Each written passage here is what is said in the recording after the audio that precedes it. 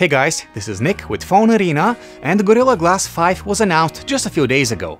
For those not familiar, Gorilla Glass is this highly durable material that protects the screens of millions of smartphones, including the top models by Samsung, LG and HTC. Now in its 5th generation, Gorilla Glass is more awesome than ever, and many of the top upcoming devices will surely use it, the Samsung Galaxy Note 7 included. But how exactly is Gorilla Glass 5 better than previous versions? Well, the biggest leap forward is in how strong the material is.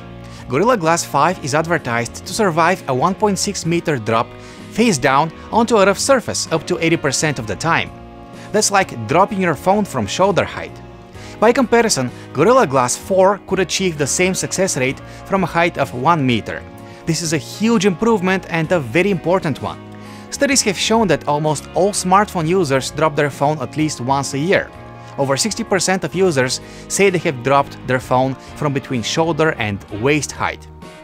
As we mentioned, the Samsung Galaxy Note 7 will be protected by Gorilla Glass 5, which is great to know. We all want more durable phones. However, even the glass on the Note 7 may break under the right circumstances. The next generation of Gorilla Glass is definitely stronger now, but its overall performance depends on other factors as well, including how it is implemented in the device.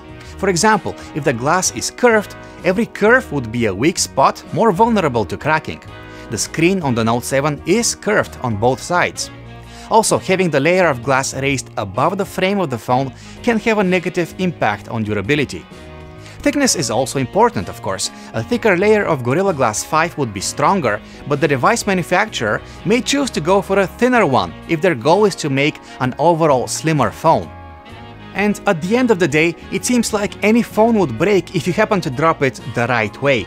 But we're optimistic about Gorilla Glass 5, and we cannot wait to see how it performs in real-world drop tests. Thanks for watching, guys. Be sure to check out our website, PhoneArena.com, and subscribe to our YouTube channel to never miss a video.